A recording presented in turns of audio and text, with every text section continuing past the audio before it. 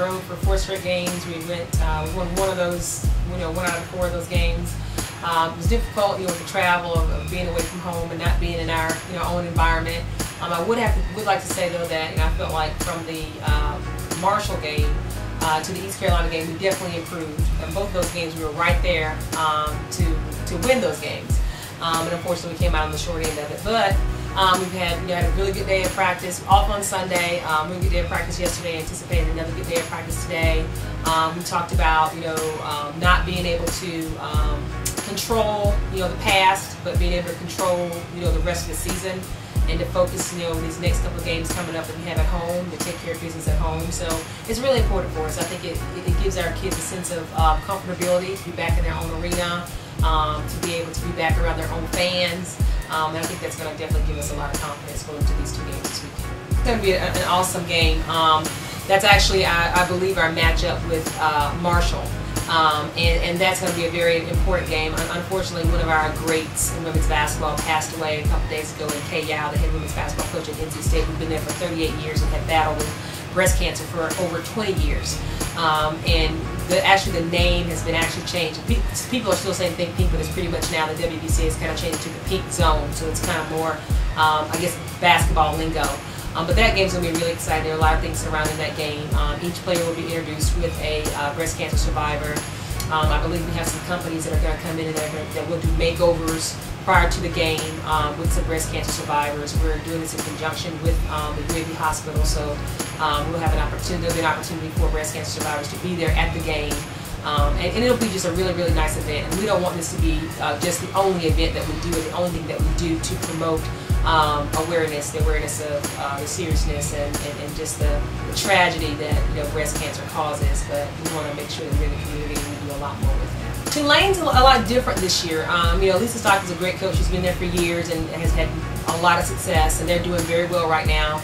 They run the triangle offense.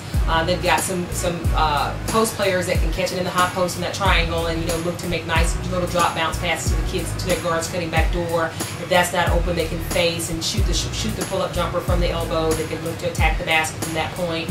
They're a very disciplined team. Like I said, they've run that triangle for a very, very long time, so they're pretty much prolific with it. They've got all the options down to a T.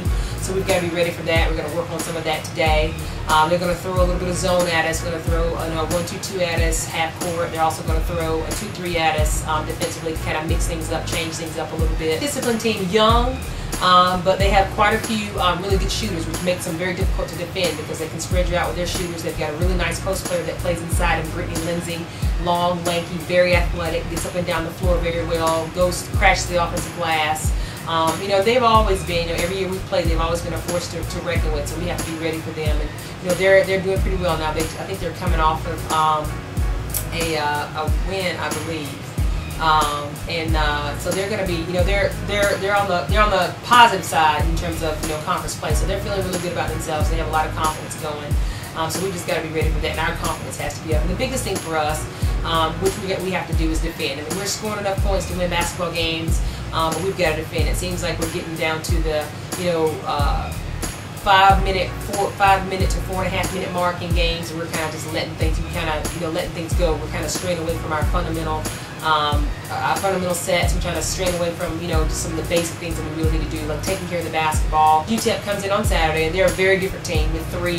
I call them Mighty Mites because their guards are 5'3", 5'6", 5'6", but very quick, very athletic. Combo guards that can shoot the 3, that can get to the basket. So you got to play them for both.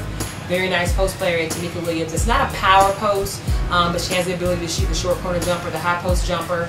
A hard kid to defend. She crashes the offensive glass. They've got some young, long, lanky, athletic kids they throw in there that they play. And they're going to look to run. They're going to look to get up and down the floor and run and attack the basket as much as possible. So the name of the game for us this weekend is going to be defensive rebounding, which has been the whole year. I feel like I sound like a broken record. In fact, that I've been preaching that the whole year.